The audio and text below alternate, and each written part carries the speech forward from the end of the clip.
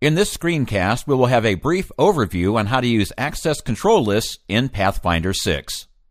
Access control lists give you more flexibility and a finer level of detail as far as who can access what files.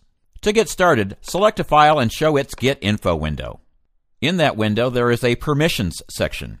You can set basic Unix file permissions right there and also change the file owner and group.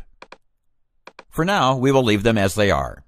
If traditional Unix file permissions are not flexible enough to set file access exactly as we would like, we can use access control lists. Click the Access Control List button and a new window will appear. Here, you can see the list of all permissions for this file. There are two sections. The Access Control List is at the top, and the traditional Unix and POSIX permissions are at the bottom of the list.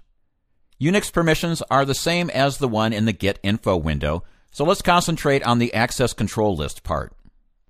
For example, let's say we want to deny user John all write access to this file. Click the plus button and the list of all the users and groups on this system appears. Find the user John and drag him into the list. In the sheet that appears, check the Write checkbox and uncheck the others. Then choose Deny from the pop-up button. This will deny user John write access and leave other access types intact. You can expand the Write checkbox to see the details of all the write permissions.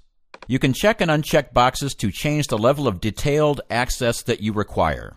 In this example, we will deny access for all writes. Click OK, and then save.